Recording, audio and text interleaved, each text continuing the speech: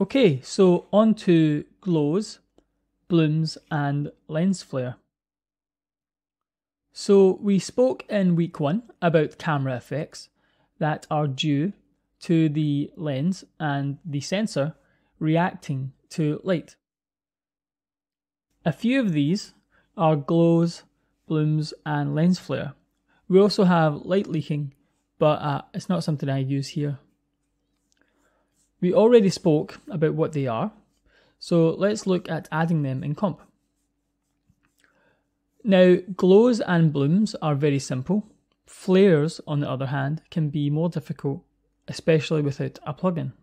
In reality, anything that is near white or metallic in direct sun would often cause a small glow, if not exposed for. For glows, we have a node which we can adjust the threshold of to include higher values in the image. So let me just drop one down. I'll drop down a soft glow and plug this in. Obviously, this is not what we want, but if we reduce the threshold, or should I say increase it, we start to only incorporate the brightest parts of the image. Now, in this case, these values are 1, so that's what we're looking for,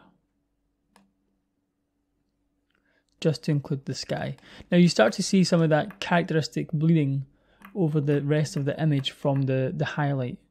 So I can change the glow size to increase this and reduce the gain so it doesn't become so bright.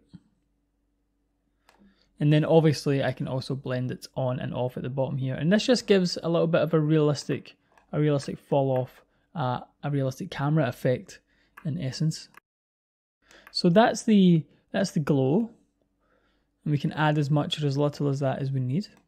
Next up, I have a bloom. So this is just a wash over the lens from the direction of the light, which is caused by either the light getting into the camera a little bit, or just some dirt or some dust on the lens itself. So let me just drop down an ellipse and a background.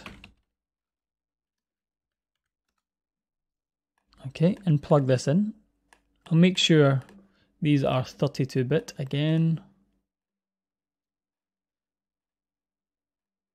And also the right size.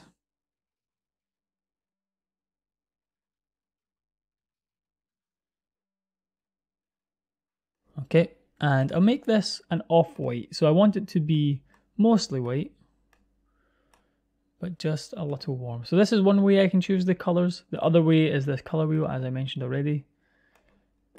Just an off-white. Drop this on top. Set it to screen and increase the softness on the bitmap.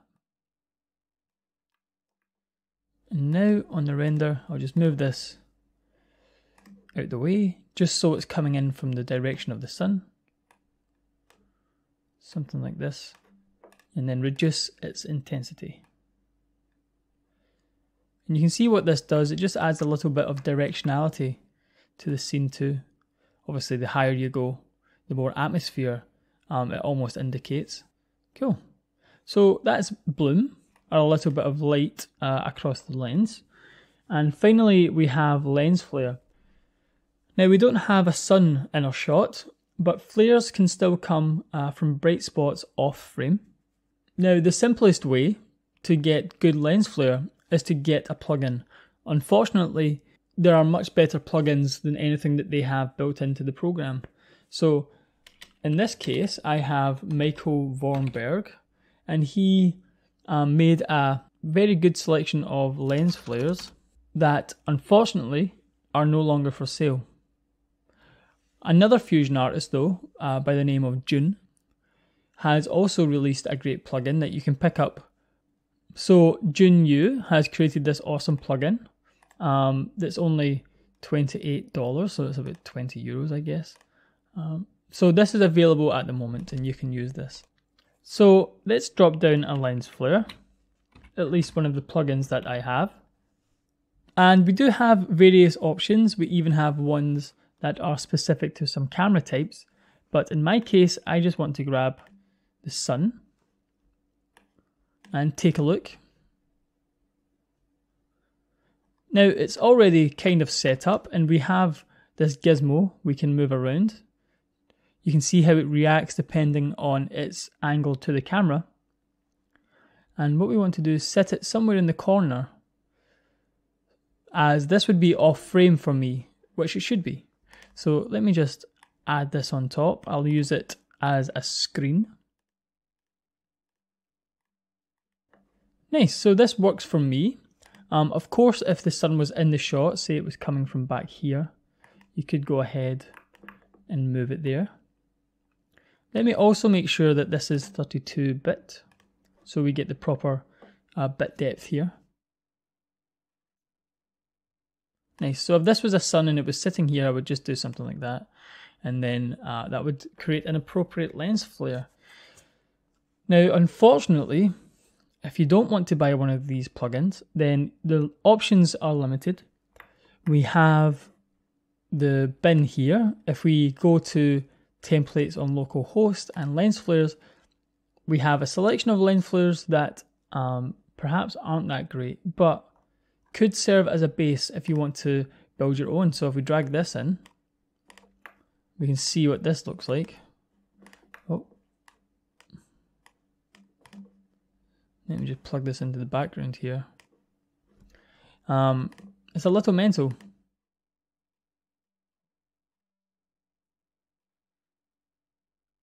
And you can see the difference between the two, but it is a little faster. And if we used it very, very lightly, like if we only used a small part of it, then we probably could get something that at least adds some interest to the frame. Now, what you could do is use this as a way to build your own. So you see how this is set up. You could go ahead and you could adjust it. And you could probably get something pretty good without doing too much work and without paying for one. But I would always suggest, for the money, it's only 20 euros. If you really want to add some nice lens flare, it's probably best just to buy a plugin. Now, the other option, and we have these here as you can see, is the hotspots node. And this is how these lens flares are built. So if I drag this in, let me plug it into something first. We have this little hotspot here, and if I increase the secondary strength, so we get two ellipses on top of each other and move the gizmo, you can see we get that effect where we're looking at light refracting down the length of the lens. Nice, so I won't go into too much detail on the hotspot node. I've never used it. Plugins are cheap. I usually just use those. Okay, so of course this all assumes that you want lens flare in your image. You don't always need it. It's an artistic choice. I would definitely go with either what's in your reference or be very gentle with how much we use of this. Nice, so that's all I wanted to talk about with lens flares. And next up we'll look at some more post effects.